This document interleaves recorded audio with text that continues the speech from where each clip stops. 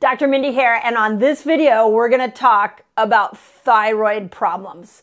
I realize that thyroid problems in women is running rampant, and I want to give you the fasting solution for it, and plus give you a few other ideas on what you can do to support your thyroid. So if you're new to my channel, I just say welcome. I'm a woman on a mission. Hit the subscribe button and the notification bell and dive in. We got a lot of videos here, and this is going to be a dense one, so I'm super excited to bring it to you all. Pioneer in the fasting Do a long fast one day, your blood sugar going up and down. We're in it together. Okay, thyroid problems in women. Huge issue. Now, I'm not leaving the men out of this conversation. So if you're a man listening to this and you have a thyroid problem, this applies to you as well. I will be making some nuance and some little subtle changes that women may need to adopt that men don't. So stick through this whole video with me as I walk you through the different pieces here. The first that I want to say is that 1 out of 8 women have a thyroid problem. And when we see a commonality in women like this, or just in general with the human race, we have to stop and ask ourselves, what is the environmental impact? Because we all have different genetics, we all have a different microbiome, yet we're seeing a trend of thyroid problems in women. So there has to be something that's common to all of us. And what's common to all of us is that we're living in a modern world that is full of physical, emotional, and chemical stressors. And the thyroid is often referred to as the canary in the coal mine. When it starts to malfunction, it is not because your thyroid just wore out or you had poor genetics. It actually is a sign that there's something systemically not going well. And the thyroid was the first organ to scream help. So I want to walk you through that so you can diagnose your own issue, because everybody here's, and this is really the struggly part of thyroid issues, is that everybody's reason for a malfunctioning thyroid is different. So let me give you a broad perspective here on why you start to see thyroid hormone numbers go off. And then I'm going to talk about the fasting solution. And then at the end, I'm going to bring you back into some other little hacks that I've noticed just from treating so many thyroid cases over the years that I find really work. So sit through this video with me as I walk you through each step. The first thing to know, and I wrote actually about this in the menopause reset, and I put it into the protocol section in Fast Like a Girl, is that the thyroid doesn't work on its own.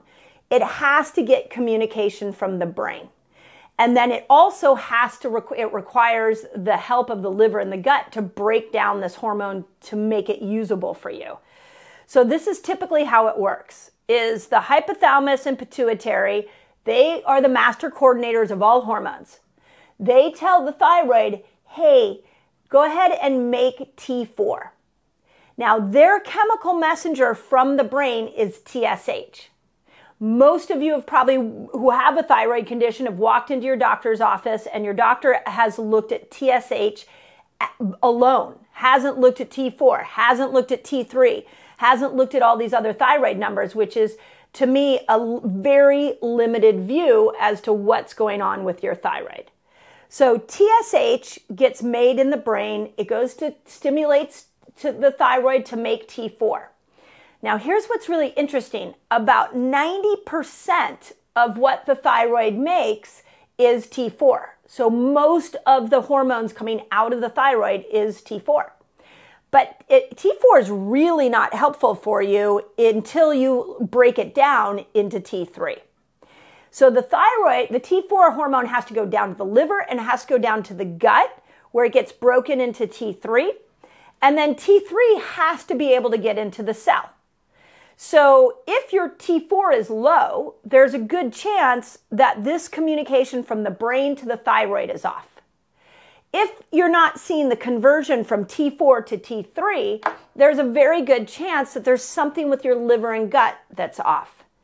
And if you're not able, if you see all those numbers okay, but you're still feeling the effects of a low or a malfunctioning thyroid, there's a good chance that T3 is not getting into the cell to be able to activate it. So it's brain, thyroid gland, liver, gut, cell.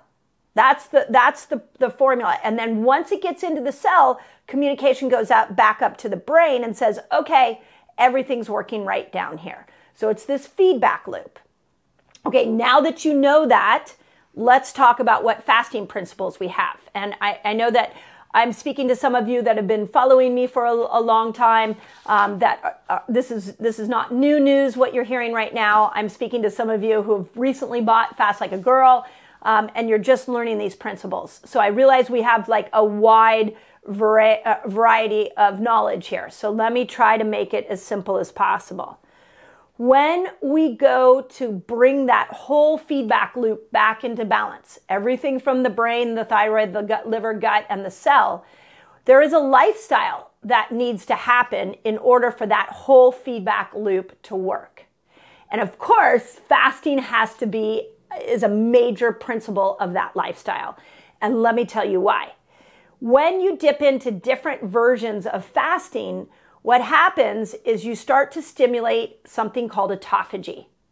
And both the thyroid and your brain are highly influenced by autophagy. This is a really, really good thing because in the book, and those of you that have a book, you can see this. It's on page 283. I put a whole thyroid protocol in here. I'm going to explain what this protocol is here in this video. But I have why thyroid goes off, and I have the protocol here. To me, this is a foundational idea that you've got to start with lifestyle. When it comes to a lot of these malfunctioning organs or conditions that you guys are kind of caught in this loop that you can't get out of, it's so common for us to reach for the pill, whether it's a medication or a supplement. But when we're looking at something like the thyroid, we need to reach for the lifestyle tool first. And that tool begins with this major piece to fasting. So we know the brain is really influenced positively by autophagy. So we want to get you into a little more 17-hour fast so we can stimulate autophagy. We also know that the thyroid highly stimulated or highly influenced negatively by toxins. So we need to come up with some kind of tool to be able to start to rid the thyroid of toxins. We're back at anything over a 17-hour fast where we can stimulate autophagy. So we have two camps, two check marks for autophagy. We then know you've got to see the liver and the gut need to be in good shape. Well, the good news is that the liver is actually really, really helped by something as simple as intermittent fasting. So we just need to get the body to go over, the liver to that switch over. We just want to see that you're able to get yourself into a state of ketosis, which is awesome. So any kind of form of intermittent fasting is going to be great. Okay, we also need the gut. Well, we know that we need the gut. We can use the 24-hour fast to start to heal the gut. And then to bring down cellular inflammation, we need something as simple as a 13-hour intermittent fast. Now, before you're like, what did she just say? I'm going to put this into a monthly protocol, which is what I did in the book. So if you don't have the book, grab a copy of Fast Like a Girl. There's so much juicy information in here about how I used fasting in my clinical practice for so many years. But here's what I want you to know about this protocol for the thyroid, is that and if you're a cycling woman, what I did is I have you the first 5 days of your cycle, just get used to some intermittent fasting with some keto. Then I have you move, there's a 3-day period, day 6 to day 8, where I have you move into autophagy so we can stimulate that. Then I have you move 1 day on 2 days into a gut reset, 24-hour fast. That's day 9 and 10 of your cycle. I know I'm going through this fast. Here's what I'm going to have my staff do, is they're going to put this protocol in the notes, but I highly recommend you get the whole book because it's just a protocol without a principle. It's not as helpful for you, and I'm here to teach you how to heal yourself. So, but I will, as you're listening to this, I will have them put this in the notes so you know. So you're going from intermittent fasting to autophagy fasting to gut reset fasting, more 24 hours. Then you go back to intermittent, and then you go back to autophagy, and then you don't fast the week before your period. So you can see that's how I moved you in and out. Like, let's lean into all the principles we know that will work with all the organs that are involved. Now, I want to add in something else that's really interesting here.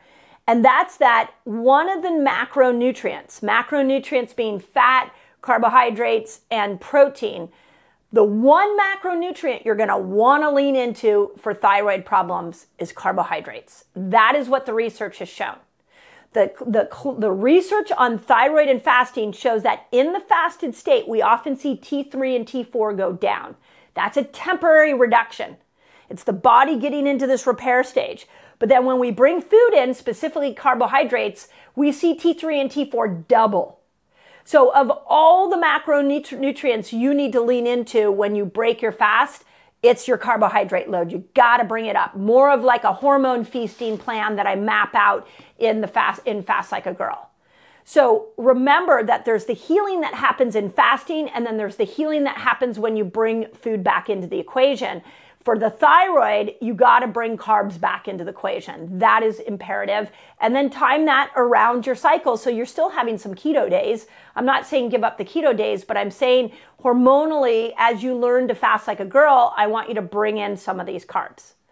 Okay, last thing I want to tell you is that there are other things to look at. Selenium. Adding in that mineral is really important. It's in Brazil nuts, like 6 Brazil nuts has all the selenium you need for a day. Then iodine. I wouldn't just start adding iodine. I'd test your iodine and make sure that you are needing that in, because a lot of times if your iodine's good and you add that in, you're only going to throw the thyroid off even more. So know your iodine numbers. A great add-in to food-wise would be seaweed. Get a clean source, organic, so it's free of any toxins. But when we look at selenium and iodine, we've got Brazil nuts and seaweed that we can support with food. And then if you're going to supplement, I would test both of those things. Now, thyroid's really complicated. So I tried to simplify it. There's about 20 other pieces I want to tell you. But I don't know your certain situation, and one of those pieces might work for some and not for the others of you. What I've given you here is a good start to addressing your thyroid issues on your own using the principles of fasting and variation and the 2 supplements I talked about. If you want to dive deeper into the thyroid, these are the kind of discussions we have in my Reset Academy. So come join me over there. All you've got to do is put Reset Academy in your notes, and my team will send you a link on how you can join. But literally what I just gave you all, that is the foundational start to this thyroid conversation. Before you get too tricked out or upset at your doctor because they didn't prescribe you the right medication, or you're lost in your own thyroid world, start with what I just taught you here. And you might have to go back and re-listen to this. And definitely get the book and read 285. That's where I left all my thoughts around thyroid. I have multiple areas in the book that I address thyroid because it's such a big issue for women. So let me know in the notes if that helps. As always, if you've had good results using fasting for your thyroid condition, please put that in the notes. And if you want to dive into this topic deeper in my Reset Academy, come join me over there. I'm pouring all my heart and soul and knowledge to that community to help them solve their own health problems. So it would be just excited to have you over there so that you can get on an incredible path of health for you.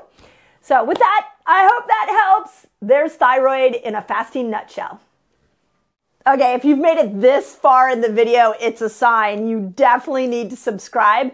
And if you want to learn more, if you love that video and you want to dive into more of the information I have on this channel, go to this video.